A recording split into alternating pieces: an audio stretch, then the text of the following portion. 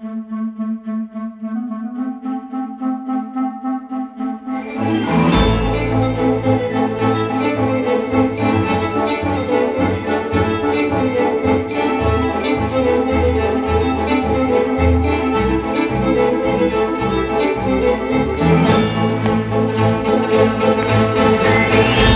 it's 2019 and man, I haven't been out to the workshop since September last year. I mean, I've been out here, but I haven't actually done any work.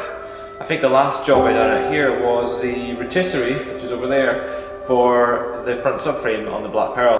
So I'm back out here today and the plan is to get started or get back to work on the Black Pearl, and this engine here is my top priority at the moment. It's the part of the car that is going to take the longest to get done because the block needs machined, and it's probably the most important part of the Black Pearl. It is the heart of the car. And the plan is to strip it down to a block and take it down to Rob Beere Racing in Coventry, who is going to do some machine work on the block for me. I'm planning to rebuild the engine to a much better spec with much more power. The clock is ticking until the next rally. I have at the moment 104 days to get the whole Black Pearl rebuilt. It's currently in bits and there is everything to do.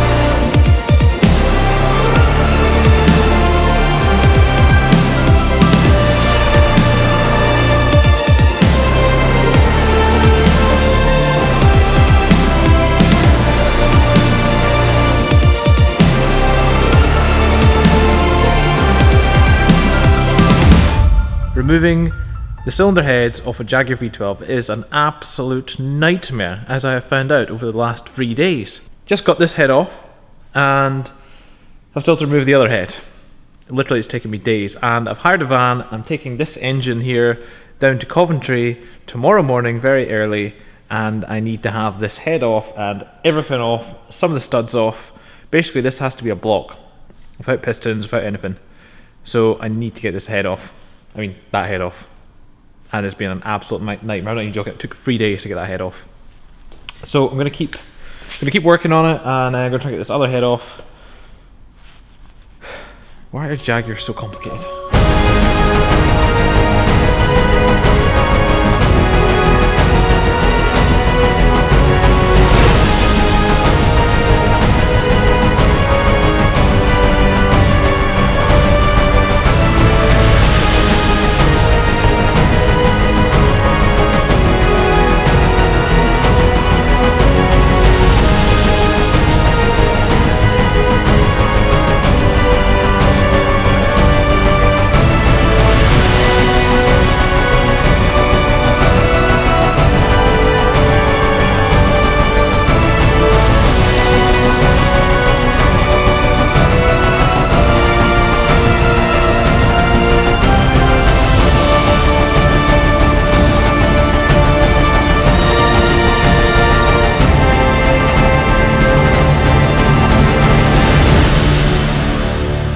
So that's the V12 now stripped down to a block, and it's now ready to go in the van.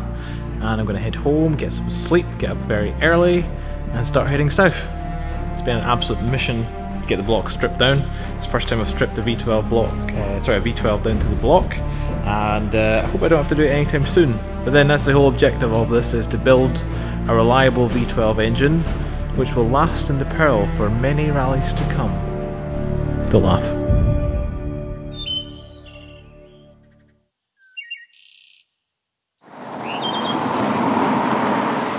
Oh my god, my hair's a mess. So it's 5:30 in the morning. Dad and myself, we left the workshop around about midnight, slept for 4 hours, and we left home at 4:30 AM. And we're now in the hire van. We're on our route to Coventry to see Rob at Rob Beere Racing, where we're going to be dropping off the Jaguar V12 engine that we stripped down yesterday. There it is! And there's that. We're on a bit of a mission. We're also dropping off this bonnet and the boot there at Scott, who is going to make a carbon fibre version of both of them. Then we're picking up a car. A car which probably isn't going to even make it back up to Scotland. So this is a mission. You know, I love a good mission.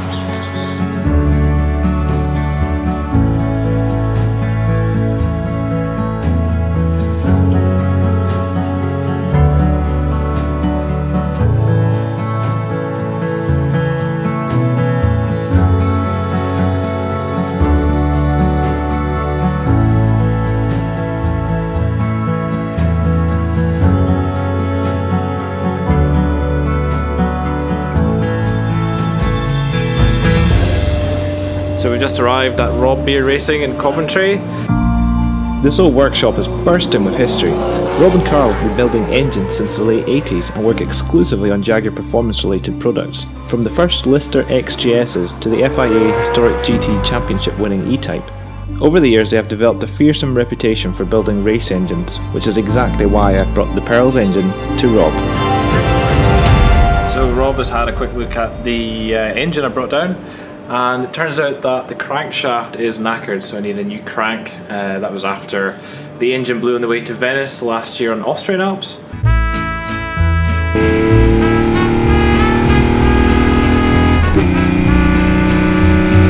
A couple of the conrods are also gone, so I need new conrods and I need to find a second-hand crank. So a little bit extra work, but in the meantime Rob's going to do some work to the block. He's going to be putting in 6.8 litre liners and new pistons, or no, in fact I'm going to buy the pistons and I have to put them in, and he's going to do a bit of work to the head to make it flow a little bit better. So hopefully we're on target for a very fast Black Pearl soon.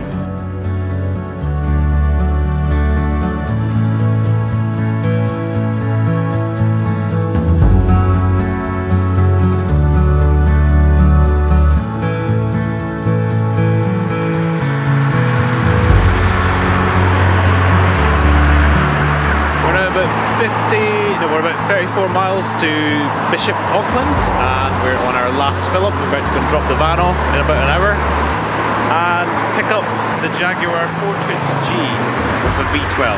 So looking forward to getting there. The sun is starting to set, in fact it's already nearly dark and it's freezing. So we've now arrived at Enterprise in Bishop Auckland. The van has got us here safe and sound and Rob is now heading over in the 530G, which is essentially a 420G with a V12 engine, to pick us up. And we're now going to get into thermal mode because I'm assuming that this car, given that it's like, I don't know, 50 years old, probably going to have no heater. You in thermal mode yet? Yep. Layers upon layers upon layers. And layered trousers. I'm going to get into thermal mode. I'm sure it does have a heater, but it probably doesn't work. Oh,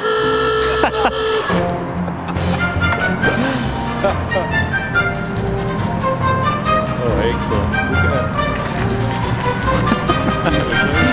That's brilliant.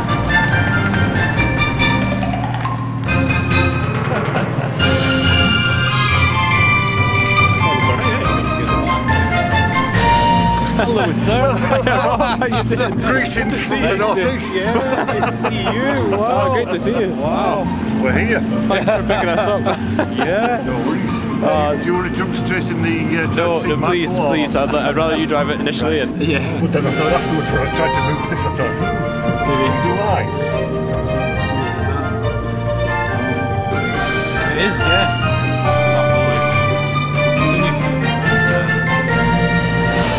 So Rob has sold the 420G, as 530G as you name it, for the grand total of, is that you know, right? Thanks for the £500 mark up, and hello no YouTubers. So he sold it to me for £500, and on the basis that I have to take it on a Rust to Rome trip or a Rust to somewhere trip at some point. So it is a genuine £500 car, so it's eligible to go on any of the trips. So thank you very much, Rob. No worries, no worries. Very good. We'll definitely get it on the trip at some point. We have to get home first, though, which should be fine. Yes, should be alright, yes. Yes, just don't reverse back if you have any problems, keep going forwards. Oh yeah, there's no reverse. Are you feeling optimistic, Dad? It'll be a breeze going home, it'll be a breeze. I hear there's no heater in the car. No, there's no heater. Thank you very much, Rob. Nice one. Oh, I don't lock the bonnet down either. That's my early fire warning detection device. Ah, right. So if you see flames licking up the engine, you know you're in trouble. Yes. Is there a fire extinguisher? No. No, there's 5 litres of water.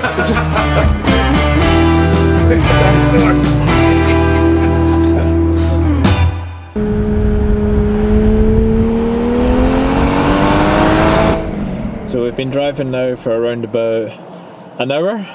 So far we've learned that it drives really nice, the engine's really sweet. It's got a few things wrong with it, as expected for a 40-year-old car. It's a 1968, by the way, we've worked out the year of it.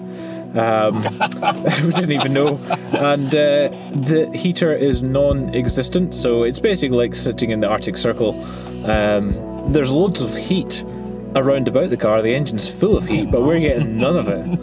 So yeah, we're in full thermal mode, or I am anyway, and we're just going to keep on driving and see how far we get, but so far it's looking like it might actually make it home. 1.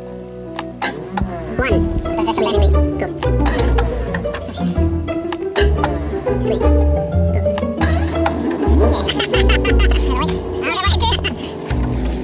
This is the indicator. Detachable. It's fell on the floor.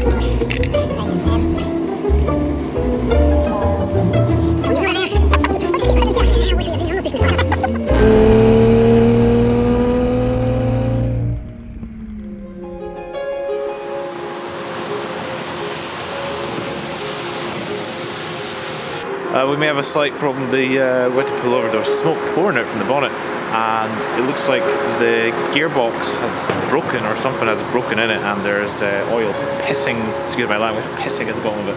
So we're somewhere in Leith because we missed the turn off for the bypass, which now I'm badly regretting. And we need to find some oil for the gearbox, which is probably not going to help it. It's just going to come pouring out again.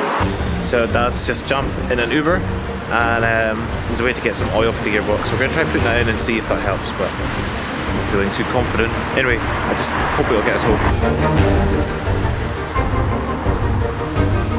So Dad's got the oil, and we'll put the oil in it now and see what happens.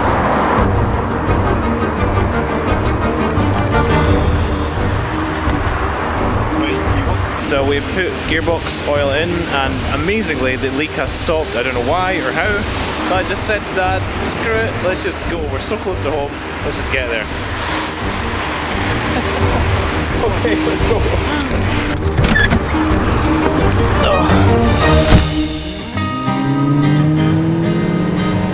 We jumped back into the 51-year-old Jaguar 530G and didn't stop driving until we made it home. Despite smoking a bit and a little more oil leaking, it was running great. Not a bad car for £500. I'm sure you'll be seeing more of this fantastic Jaguar in my future vlogs. With the engine dropped off at Rob Beere Racing, the bonnet and boot dropped off with Scott, and finally the Jaguar 530G picked up from Rob in Bishop Auckland, our mission was finally complete. Next I headed off to Mexico for 3 weeks to run the Rust to Mexico rally. Meanwhile Rob was working on the Pearl's engine. I'm now back home and work to the block is complete and ready for me to build back up. The only problem now is I've only got 50 days left to build the Pearl and get it ready for Rust to Rome Austrian Alps this May. The question is, will I get it done on time?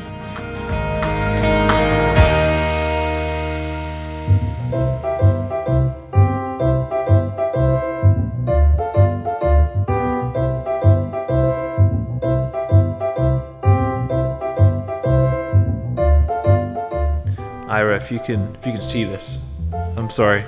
I am working in a pool of oil. This is a pool. I know that you would hate this. Look at all the oil. Yeah, I've got cat litter on the way. Pretty good. The engine's pretty sweet. There's somebody come to see us.